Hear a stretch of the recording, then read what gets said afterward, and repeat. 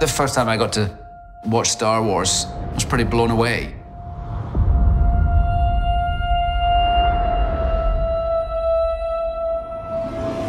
Alec Guinness, as Obi-Wan Kenobi, did some of the most amazing work.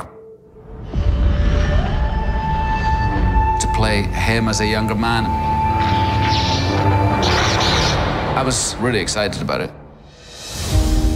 The first big experience for me was going to the studio where we shot episode 1. The props master brought up a big chest.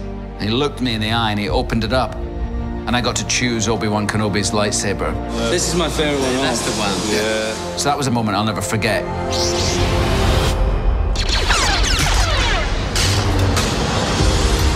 The first lightsaber work we did was when we fight Darth Maul.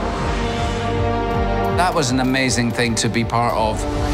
It was incredibly intricate. We were just going so fast. Action! It was quite unlike any other filmmaking I've done. The first time I got dressed up as Obi-Wan again, it was a special moment.